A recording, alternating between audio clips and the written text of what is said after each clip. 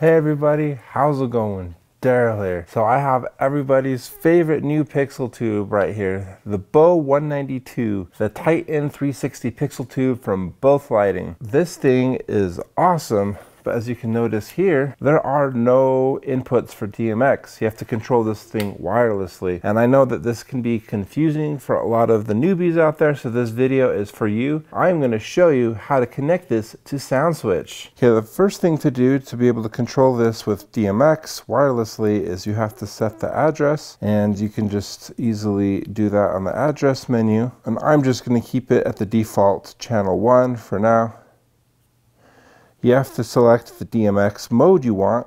I'm going to make another video where I go over how to program this thing, and I'm going to go over the various profiles and which one I think is the most useful. Because yeah, there's 5, 6, 7, 12, 40, 80, and 160 channel mode. We're just going to stick with 80, and then you have to select the wireless mode because this connects to normal DMX as well as W-DMX, which I don't think is the best name because W-DMX sounds like an abbreviation for wireless DMX, but it's actually a completely different protocol. Just kind of like how HTTP and HTTPS, like you see on your web browser, they both serve you a page, but they are completely different protocols behind the scenes. Yes, I did just let my nerd flag fly. So to demonstrate this in SoundSwitch, I'm just going to show you that I have a brand new project. These are the default Autoloops. I have no fixtures imported, just to show you. So you click this plus button right here, select both as your manufacturer, and then just type in tube, and you'll be able to find it. And as you can see here, there are 4 different profiles. And if you remember earlier, I chose the 80 channel mode. And like I mentioned in a different video, I'll go over each of these and advantages and disadvantages of them. So you can add multiple of them, but it's not going to add them as a group because pixel mappable fixtures in SoundSwitch are treated as a group, and right now SoundSwitch does not have a group of groups functionality. So I'm just going to add one. So for this example, I'm only adding one fixture,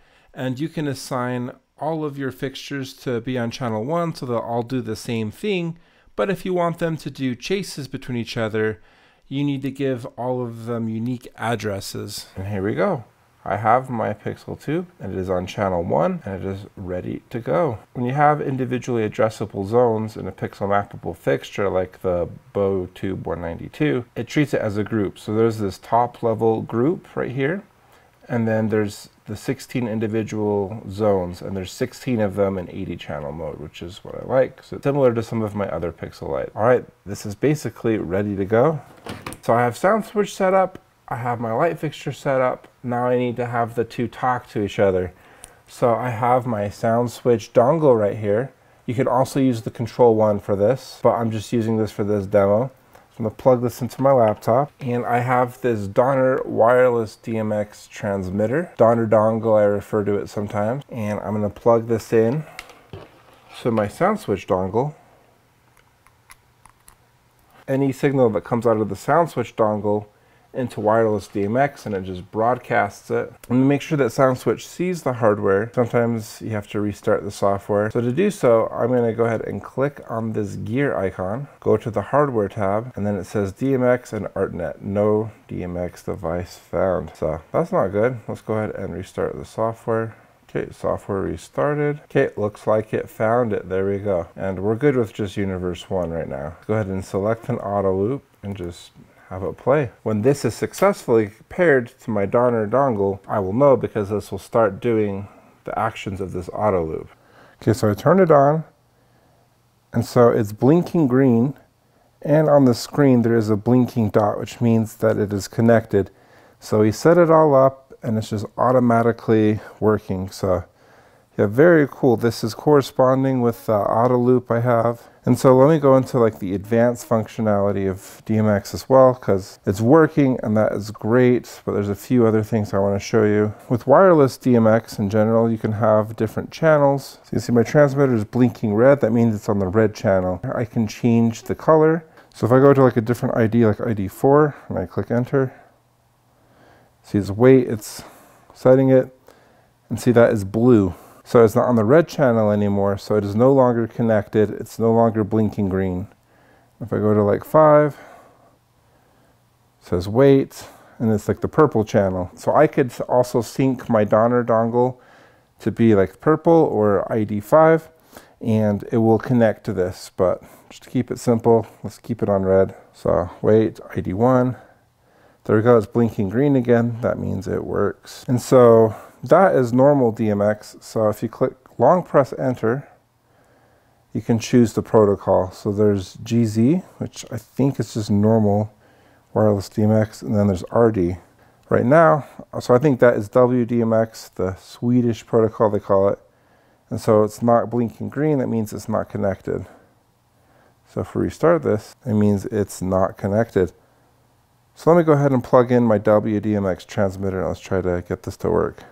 Okay, so I have my Blizzard Lightcaster W-DMX transmitter, which I have a review on my YouTube, but I think this one is discontinued, but they have other ones and they all work pretty similarly. I'm going to keep my SoundSwitch dongle connected to my laptop. I'm going to unplug the Donner dongle, which is only used to control like normal wireless DMX fixtures. I'm going to plug this into my Lightcaster, into the DMX in, and there we go. And so I have to connect this light to it.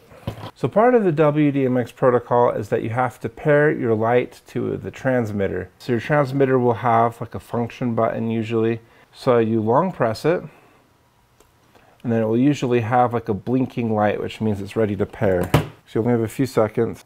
The menu options will be a little bit different when I click up and down. So I'll go into pairing right here. And like I showed before, I'm going to click on this button on my transmitter. You see the blinking light, and there you go. As you can see in the pairing menu, it shows that it is paired and it is connected. Let's go ahead and restart this. So we should expect it to be connected and doing our auto loop. There we go. It's connected with W-DMX. Pretty nifty. So that's awesome. We're able to have it connected, but it's a lot more fun if we like show like a pixel mappable style effect. So let's change this type of fixture to a pixel mappable one. And right now it's being treated as a wash primary. So let's do multi-cell primary. And let's go ahead and click the auto button. Let's do dance auto loop, why not? Then here we go. Here's, see, it's individual addressable zones. Well, thank you so much for watching this video. I really appreciate it. And if you found it helpful, please smash like and subscribe. I try to create helpful content for you guys. And I'm going to be doing a different video, doing a full review of this thing. And I'll tell you my thoughts about it, going over more of the functionality. And I'll be doing another video just showing like the best practices for programming this, going over the different profiles and telling you which one I think is the best, because they all have their pros and cons. I chose 80 for this video, but there are benefits to the other ones as well. So without further ado, have a wonderful day, and I'll see you in the next video.